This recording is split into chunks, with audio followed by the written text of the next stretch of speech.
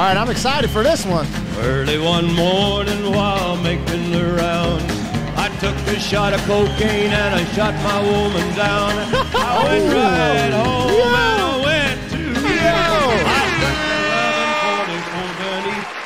What is going down, world? Welcome to the 40-year-old FUQ Boys podcast. I go by the name Black Pegasus. And it's your boy, Don Wannabe, back in the house once again. Now, me and you reacted to, or watched, let's just say watched, to Dodge saying we're reactors. Or is it good to be a reactor? Or proactive? We're pro-actors.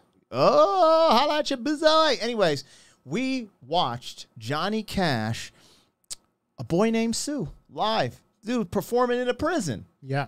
Like a beast. Anyway, it was epic. Now, we released this reaction, and the comments are going crazy. People are like, yo, he's the man in black. He was rowdy as hell, you know, when he was young, partying, like no one could keep up with him. I've seen that in a comment, but then he gave his life to God, and this is why he always wears black. Like, you know, it kind of reminds me of the, who are those dudes, that movie, the Boondock Saints, where they're like out there just getting it, but at the same time, they always show their respect to the rosary and God. Anyways, he's just a beast. He's an icon. He's a legend. And I'm just finding out about him. Like, obvious, I think I've heard the song Walk the Line. There's this one that people keep saying we should check out as Fire, but I think I might have heard that. Ring of Fire. I think I've heard that before. But anyways, this one popped up in the comments like crazy. Cocaine Blues.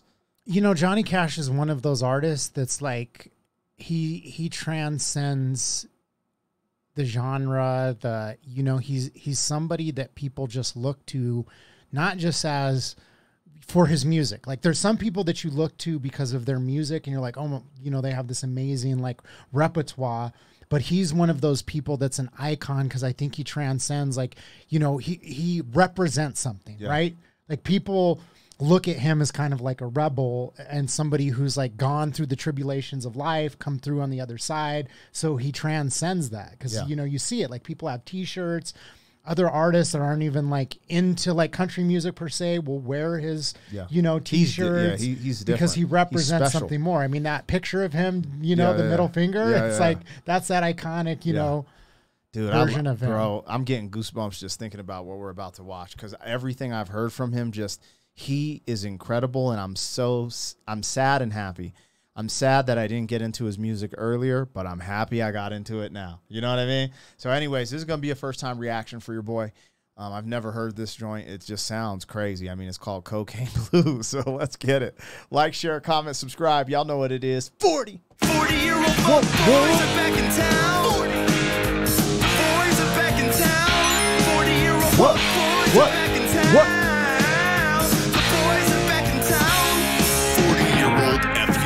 Boys podcast, malt liquor for your ears. 40. All right, y'all, let me get this logo down and pull the video up. Don't forget, support the original content on the channel. I'm a hip-hop artist, so I put out rap music videos. Every now and then we do sketches, traveling vlogs. When you support the original content, helps us produce more of it. And I just dropped a new music video with Anthony Ray called Ugly Boys, and it's on the channel. If y'all would be so kind to check it out, at least a few of y'all, man. So many people watching the reactions. Show a little love, you know what I mean? But anyways, now this is incredible because this is live at Folsom State Prison. That's just bananas, yo, because I've toured all of America. I've toured all of Europe. I've toured Canada. And I'm thinking to myself, like, I never in my life is like, yeah, we going to do this jailhouse performance. Like, that is just a gangster, bro. And I've heard of a couple other people performing in prisons. I forget who, but he always pops up at the top of the list like, hey, man, I represent the underdog. And the other thing is, Kai Snat's biting his style. He's not even going to a real prison. You know what I mean? He had to do a fake prison. Exactly. But I feel like, you know, even though some of the content is kind of, I don't know if I want to say edgy or like, you know, whatever it is, it's still dark. It's inspirational though. Like, imagine being. I mean, I haven't even heard the song, but he's a second in talking about it. Did a line of poop, line of that and puff puff, and took my girl down. Yeah, All right. dark. Let's just get into it. Matter. Let's get into it, man. We'll talk about it as we go. This got a swing to it, too. Early one morning while making the rounds, I took a shot of cocaine and I shot my woman down. I went right home and I went to bed. I stuck at 11:44 beneath my head. Got up next morning and I grabbed that gun. Took a shot of cocaine and away I run. Made a good run, but I run too slow. They overtook me down in Juarez, Mexico. Laid in the hot joints, taking the pill. In walked the sheriff from Jericho Hill. He said, Willie Lee, your name is not Jack Brown. You're the dirty hack that shot your woman down. And yes, oh yes, my name is Willie Lee. If you've got a warrant, just to read it to me. Shot her down because she made me slow. I thought I was her daddy, but she had 5 more. When I was... Bro. Bro. This dude is bananas. His storytelling is crazy. Now, imagine this from the perception of an inmate watching this performance. It's Folsom, bro. There's probably some people who have a similar story in there. This that is are what I'm literally saying. in prison for the rest of their life for doing the actual act that he is talking about, or for being high. And it's crazy too to think this is 1968 and he's talking about like getting all high, like shooting it up. I think is what he's talking about, because he said I took a shot. So what does that mean? Yeah. Maybe that's what they called it back in the day. I have no clue. He didn't say like I'm not a bomb. user of the drugs. I'm not a user. Good friend. But yo, the story is bonkers, and I'm like, and it is yo, super is this a true story? Because he's saying someone like Willie Lee. So Yeah. is there a Willie Lee, and there's the story, and he just like, you know what I mean? I think he's got, it's kind of crazy because it's like, yo, where's your head at? He's got multiple songs about Getting it popping in the hood. Shooting a chick, no less. Because I'm pretty sure there's a song called like Delilah where that's like the subject matter. Oh, really? Yeah. Huh. So he's out. Like I said, I'm new he's to out all of the Johnny devilish. Cash. He's like, he was looking in the mirror like, don't do it, Johnny. Don't do it. You guys got to fill me in the comments what's going on and what should we react to next, especially me, because I'm very unfamiliar with Johnny Cash's catalog. Now, I think the Ring of Fire I'm familiar with, not sure, but Walk the Line, right? Walk the Line, yeah, definitely, because that's where they got the whole thing for Walk Hard. Mm-hmm. It's like a spin-off of that. And then everything I've done on the channel, Hurt and A Boy Named Sue. But, yeah, man, this is, bro, he's incredible. There is a problem, though. I got a problem, though. What? Because this song is mad upbeat. Yeah, So it's it's like- kind of making me happy. Like, I'm Yeah. just like, damn, like, I kind of want to go just like That's what I'm saying. do a shot of yayo and start clapping, you know? No, I don't know that last part, but yes, I do want to dance. It's got that vibe where I'm just like, oh, wait a minute. Down because she made me slow. I thought I was her daddy, but she had 5 more. See, That's a she banger was line. playing him. She was playing him. That's what, you know what I mean? You know what I'm saying? Yeah. I thought I was your daddy. But you had 5 more. It wasn't even just one. Bro, this is what I'm saying. This is basically the 68 version of my Versace hottie. Come to find out she was banging everybody. Yo, he was fresh and fit before fresh and fit. Yeah. Like, yo, this is crazy.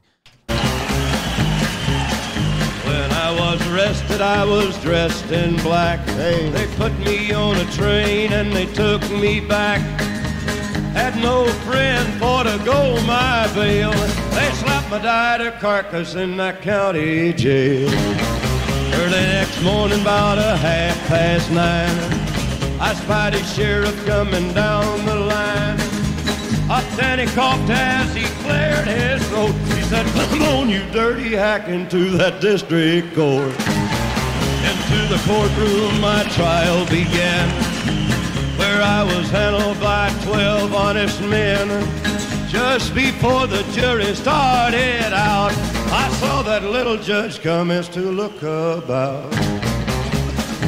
In about 5 minutes, in walked a man, holding the verdict in his right hand. The verdict read in the first degree. I hollered, Lordy, Lordy, have mercy on me. The judge, he smiled as he picked up his pen. 99 years in the Folsom pen. 99 years underneath that ground. I can't forget the day I shut that bad bitch down. Come on, you gotta listen unto me. Lay off that whiskey and let that cocaine be.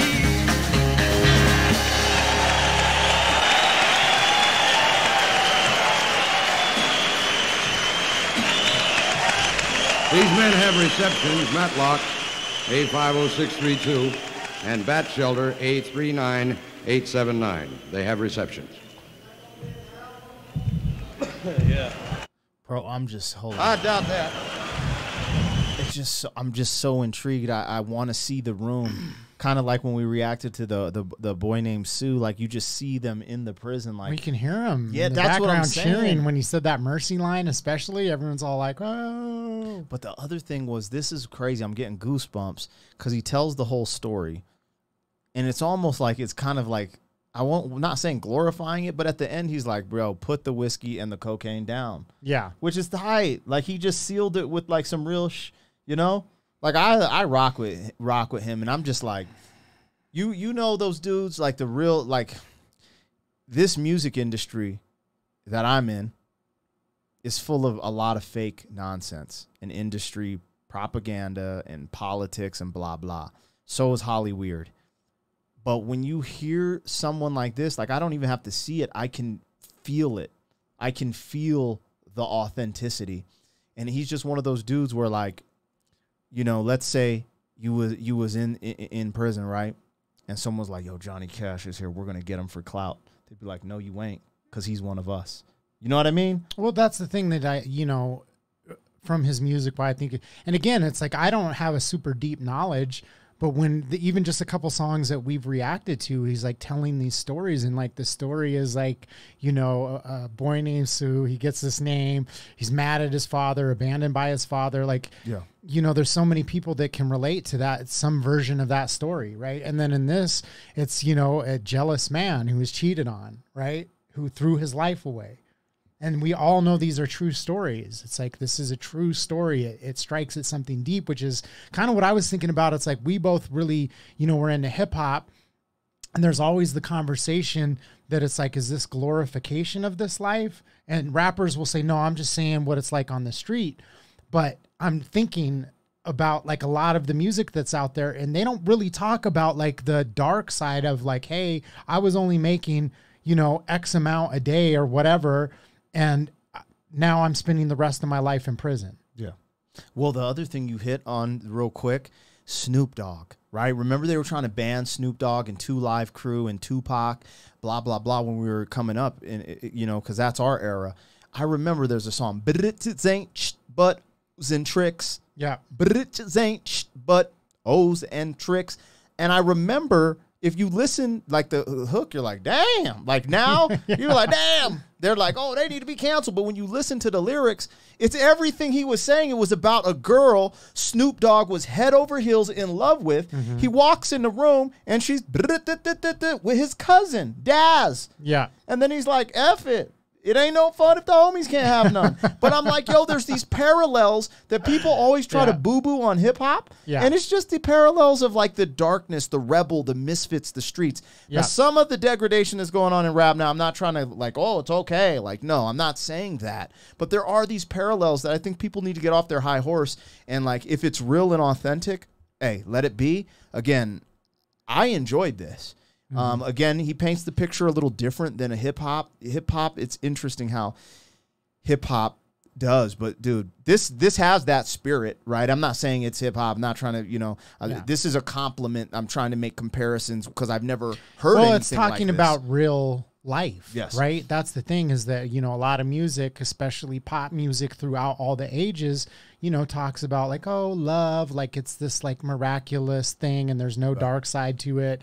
And this is like a dark story. I mean, that's what it is. But then he puts it over this like upbeat, like, I want to start. I'm like, yo, let's go take square dancing lessons and start, you know, tearing it up in here for our next reaction. This one's a knee slapper, y'all. Well, I appreciate the recommendation on this one, you guys. I really enjoyed this. If you guys are going to stick around for us to react to these Johnny Cash joints, I'll do that on the channel. You know the motto. If you guys show up and watch these reactions, I continue them. If not, I will just watch Johnny Cash at my crib because he's fire. Like, I'm sold on this. So you guys tap in. Let me know. Like, share, comment, subscribe. The Cocaine of Blues 40. Thank you for being some man. 40 years down the road, back again. FUQ boy.